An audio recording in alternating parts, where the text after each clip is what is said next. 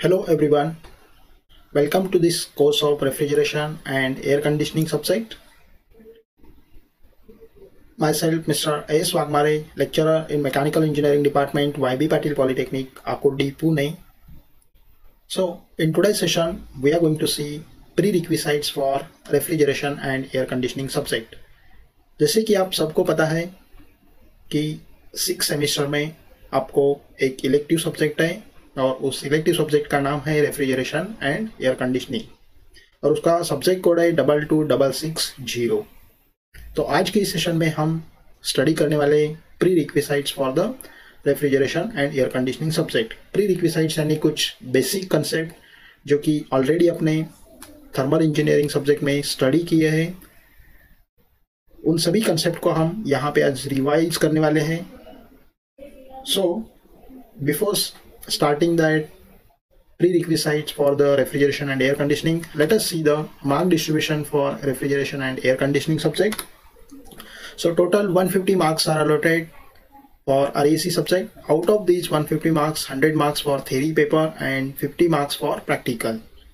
Again, these 100 marks are again divided into two categories, that is for end semester examination 70 marks and for progressive assessment 30 marks. Progressive assessment for theory in the sense test 1 and test 2 उनका average और आपका जो micro project है तो उसके लिए यहाँ पे 30 मार्क्स अलॉट किए गए हैं।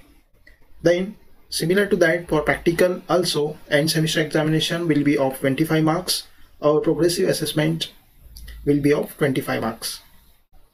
ठीक है, so this is all about the mark distribution for the refrigeration and air conditioning subject. So let us move ahead. Prerequisite for RAC subject. So first concept is temperature. So what is temperature? Friends, you know different thermodynamic properties are there. For example, pressure, temperature, volume. So out of these, one property is there, that is temperature. So what is this? It is the property of the system by virtue of which heat flows.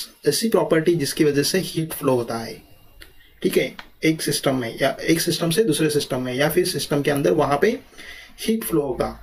So this property is known as temperature, right.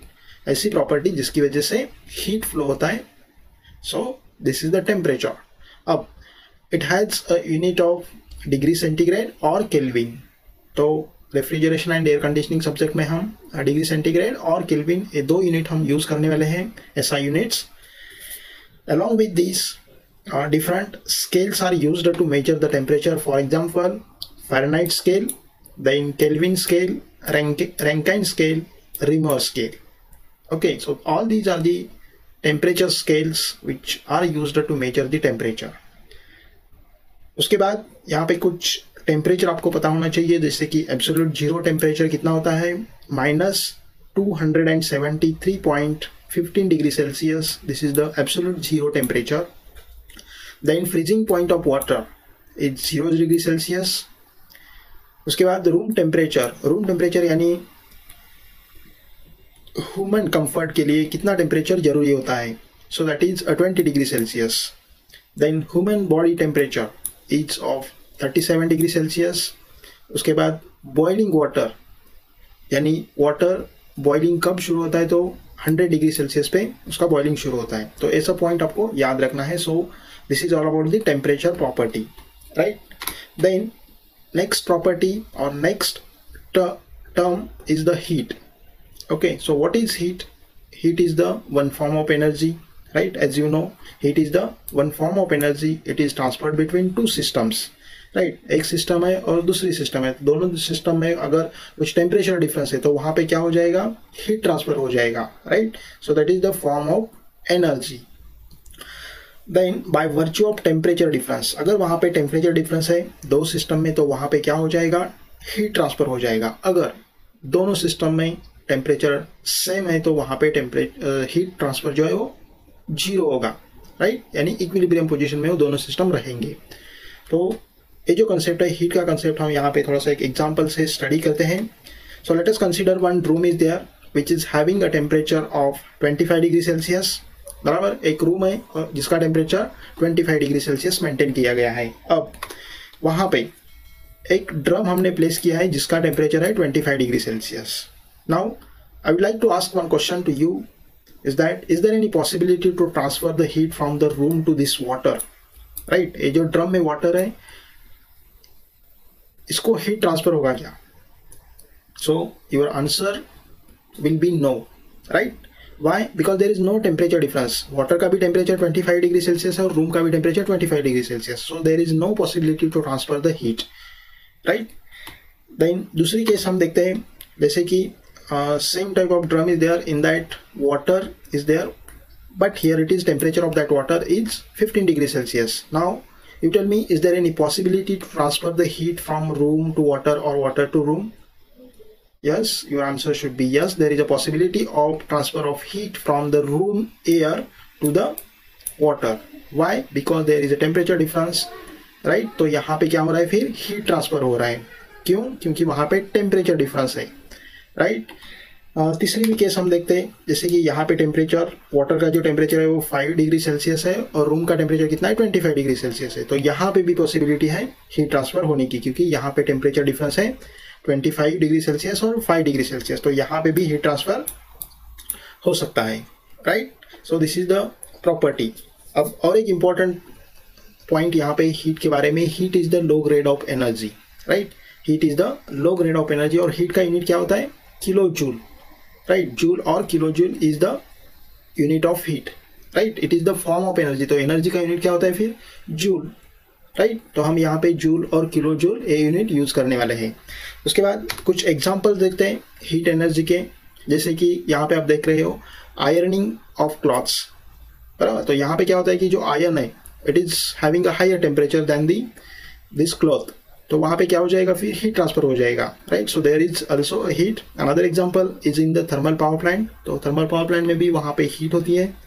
Heat कहाँ पे होते हैं, जो water में हम वहाँ पे fuel का बर्निंग करते हैं, राइट. तो heat transfer is there from the fuel, right, और the flu gases towards the water, right. There is also heat transfer. Similar to that here it is a locomotive engine और steam engine, right. तो यहाँ पे भी heat transfer होता है. Another example is there cooking the food, right. तो यहाँ पे जब हम हीट या फिर बर्न करते हैं जो फ्यूल, तो उसकी वजह से यहाँ पे क्या हो रहा है, हीट ट्रांसफर हो रहा है. So there is also a heat energy. Here also gas welding और we can say gas cutting, right. So here also heat energy is there. Atomic explosion, here also heat energy is there.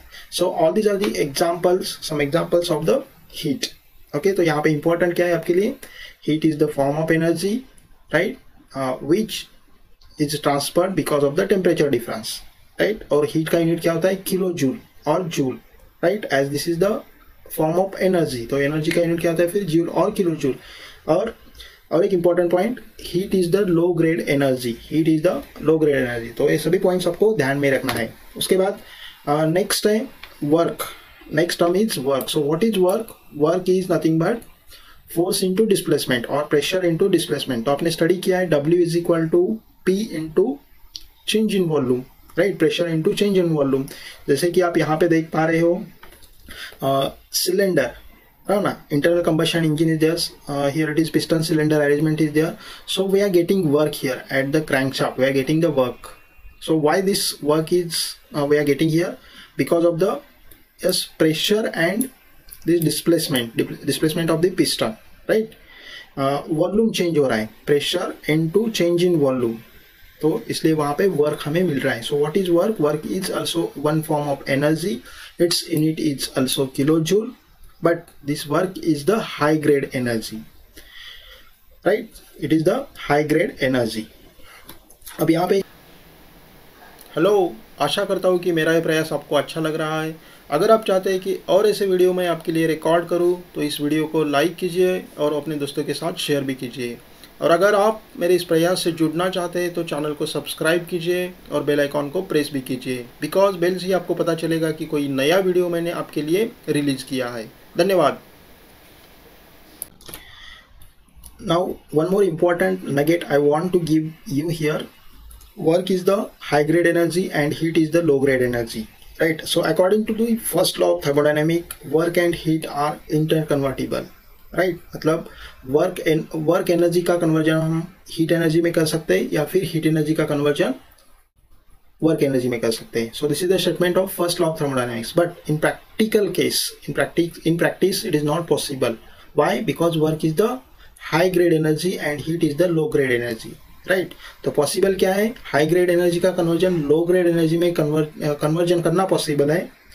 Possible क्या नहीं है, low grade energy का conversion high grade में conversion करना possible नहीं है. ठीक है. So this is one important nugget for you people. Now will move ahead. Next is the ideal gas equation. So you have studied this ideal gas equation. We can see here any equation that relates pressure, temperature and specific volume of a substance is called as equation of state or ideal gas equation. Okay, or we can write this equation is in this form: PV is equal to mRT. So what is P? P is the pressure, V is nothing but volume, M is nothing but mass, then R is the characteristics gas constant and T is the temperature. So PV is equal to mRT. This equation is known as ideal gas equation. Okay, so you must know this ideal gas equation. Then next term is the Charles law. Okay, Charles law. It states that at constant pressure, volume of a given mass of an ideal gas is directly proportional to its absolute temperature. Or we can write here, yes, volume is directly proportional to temperature at constant pressure. This is the statement of Charles law, right? Charles law. At constant pressure, volume is directly proportional to temperature, or in other form we can write this it as a V upon T is equal to constant. Okay, so remember this Charles law. Then here we can see here we have kept the pressure constant and then volume is directly proportional to temperature. अगर यहाँ पे volume बढ़ जाता है तो temperature भी बढ़ेगा, अगर टेम्परेचर कम हो जाता है तो वॉल्यूम भी कम हो जाएगा. So this is the statement of Charles law. Okay, the next is Boyle's law. It states that at constant temperature, okay, at constant temperature, volume of a given mass of an ideal gas is inversely proportional to absolute pressure. तो यहाँ पे आप देख सकते हैं V is inversely proportional to the pressure, right? V is inversely proportional to the pressure at constant temperature, right? At constant temperature, volume is inversely proportional to the pressure. Or we can write this is as PV is equal to constant. PV is equal to constant. Or we can see in this image here, if we keep the temperature constant, then volume of a given mass is inversely proportional.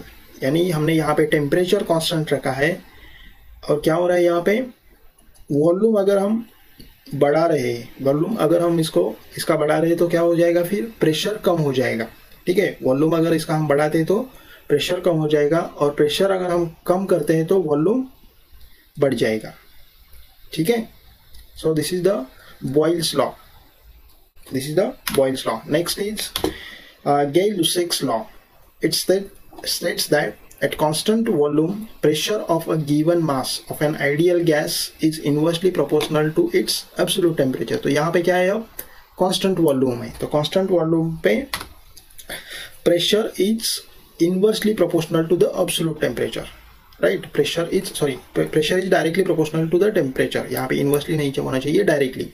Pressure is directly proportional to its absolute temperature. तो यहाँ पे आप लिख सकते हैं P upon T is equal to constant, right? P upon T is equal to constant. तो यहाँ पे ये डायग्राम में आप देख सकते हैं, यहाँ पे हमने क्या कांस्टेंट रखा है, volume, right? Volume we have kept here constant and pressure is directly proportional to temperature. तो वॉल्यूम यहाँ पे कांस्टेंट रखे, अगर हम प्रेशर इंक्रीज करेंगे तो टेम्परेचर भी बढ़ जाएगा, या फिर टेम्परेचर अगर हम कम करते हैं तो प्रेशर भी कम हो जाएगा. So this is the statement of Gay-Lussac's law, right? So what is this statement?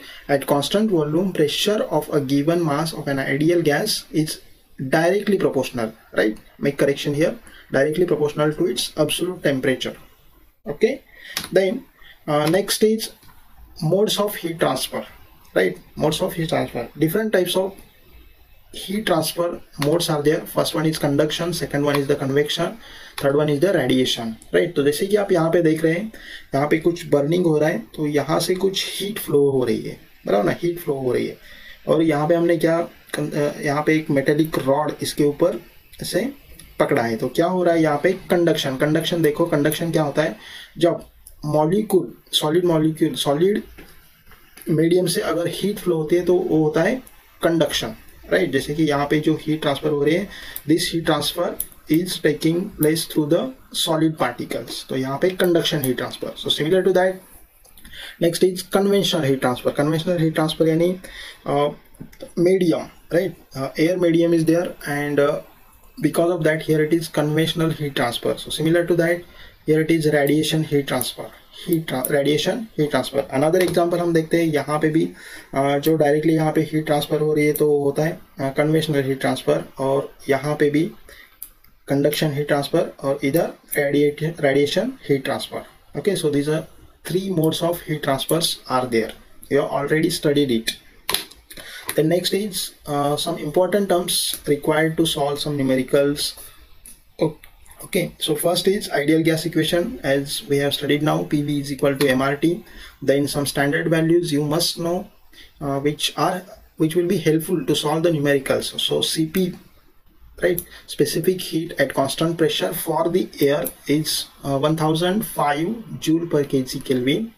Then CV, right, specific heat at constant volume for the air is 718 joule per kg Kelvin.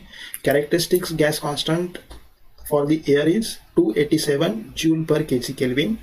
Then Cp upon Cv, that is gamma, right? Cp upon Cv is equal to 1.4. Cp upon Cv is equal to 1.4. So remember these values. Then gas constant is equal to 8314 divided by molecular weight of the gas. The next is specific heat of water. You have to consider it as a 4180 joule per kg Kelvin. Okay, so this is all about the prerequisites for the refrigeration and air conditioning subject. So thank you for attending this session. Okay, stay home, stay safe.